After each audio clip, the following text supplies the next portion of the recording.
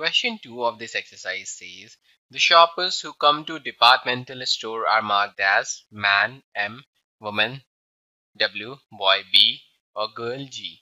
The following list gives the shoppers who came during the first hour in the morning. Make a frequency distribution table using tally marks. Draw a bar graph to illustrate it. So in this question we have to make a frequency distribution table using tally marks, and then we have to draw a bar graph. So let's do it. So let's start with W and count how many are they. 1, 2, 3, 4, 5, 6, 7, 8, 9, 10, 11, 12, 13, 14, 15, 16, 17, 18, 19, 20, 21, 22, 23, 24, 25, 26, 27, and one more is left over, that is 28. So the number of women is 28.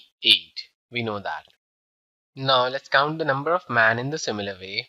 1, 2, 3, and 4, 5, 6, 7, 8, 9, 10, 11, 12, 13, 14, and 15. So as we can see that there are 15 men.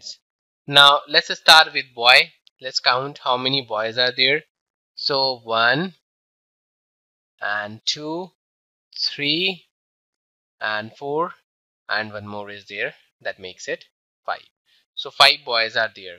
Now let's count for the number of girls that are given.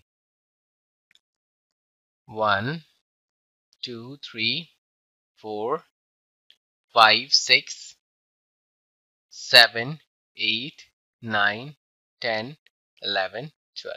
So there are 12 girls. Now we have to write their tally marks. So for women we will write the tally marks like this, and this is basically 5. So 5, 10, 15, 20, 25, and this is 3. So 25 plus 3 is basically 28. Now let's write the tally marks for men. So 15 can be written like this, 5, 10, and 15. In the similar way we will write the tally marks for boy, and as we can see that they are 5.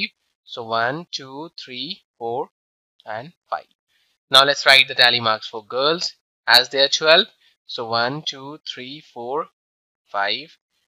1, 2, 3, 4, 5. So that makes 10 and 11 and 12.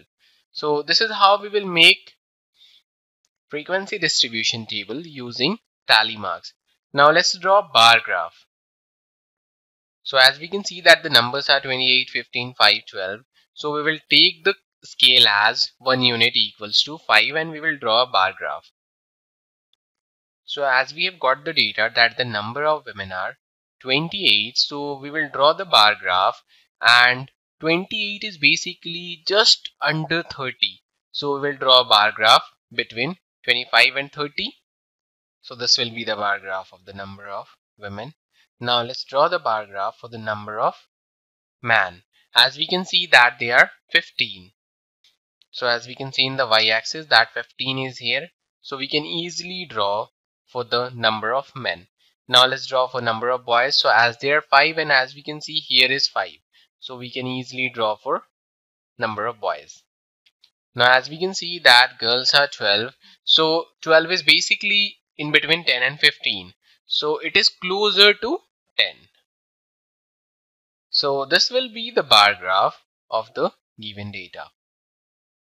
And this is the frequency distribution table of the given data. So this is how we will do question 2 of this exercise.